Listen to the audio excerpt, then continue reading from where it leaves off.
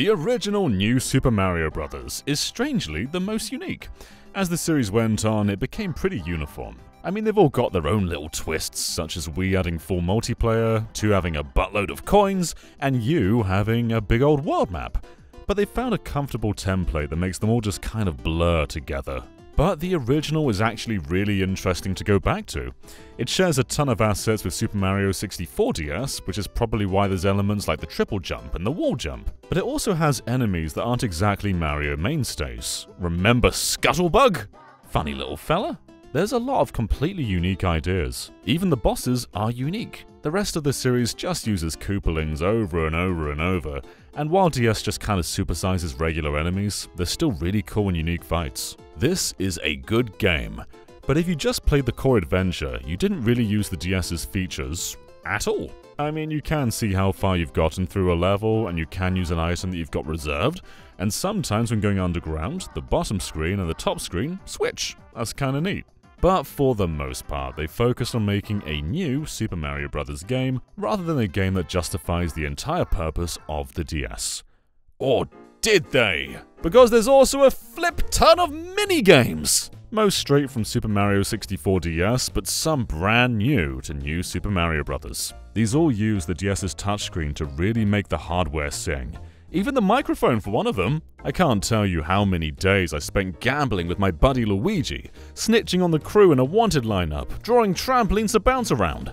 Rad stuff. But if you played alone, you only had access to 18 of these bad boys when there's an extra 10 available when playing with additional players. And just like how the minigames utilize the unique DS inputs, they also utilize one of the most interesting features of them all: download play. Because DS games were usually pretty small, you could play with someone else who doesn't even own the game just by sending them data locally via wireless. And that's rad as flip!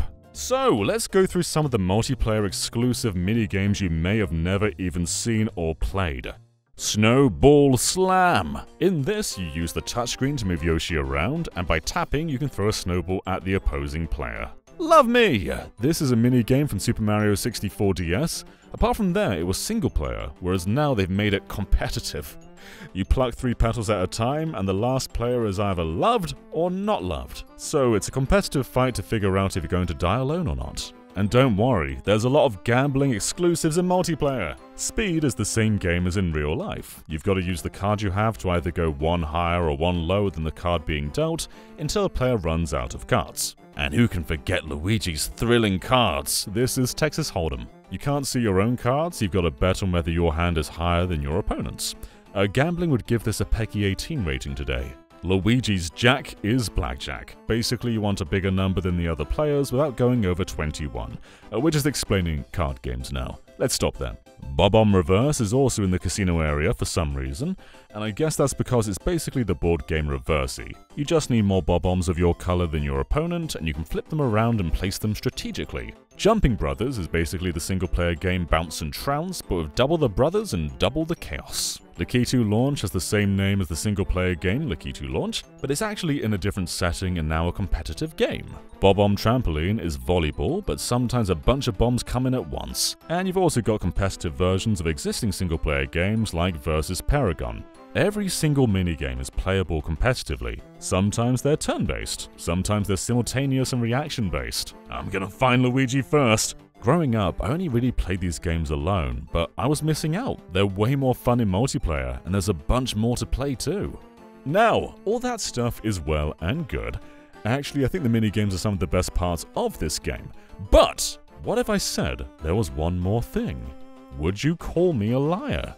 You need to work on your trust issues. They had a core mode, a crazy amount of minigames played both competitively and on your own with some being exclusive to multiplayer, and then a competitive mode based around the main game. And if you never played this with a buddy, you may not even know what this looks like.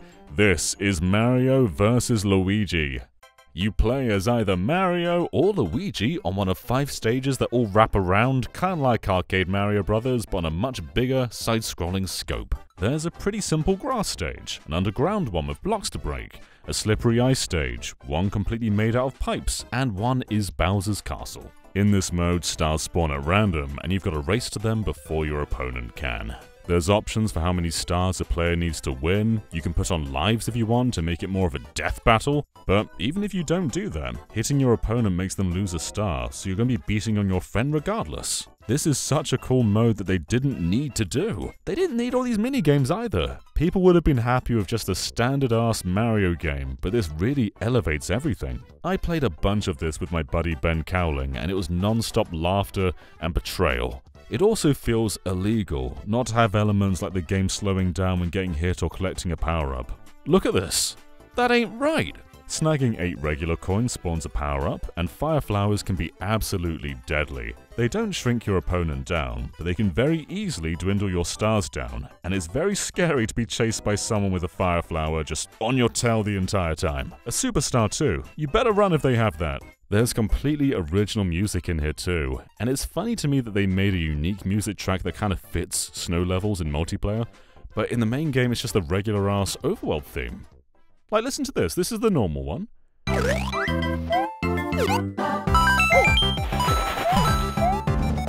And here's the multiplayer one. This would have fit this level so much better. Priorities though, this is just for the multiplayer exclusive mode.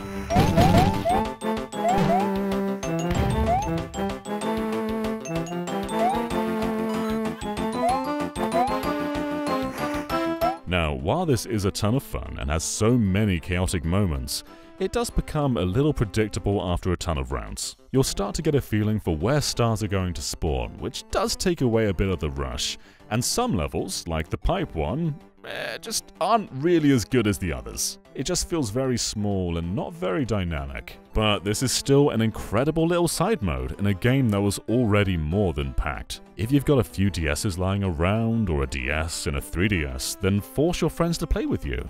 There's a whole flippin' Mario mode you may have never played before, and it rocks!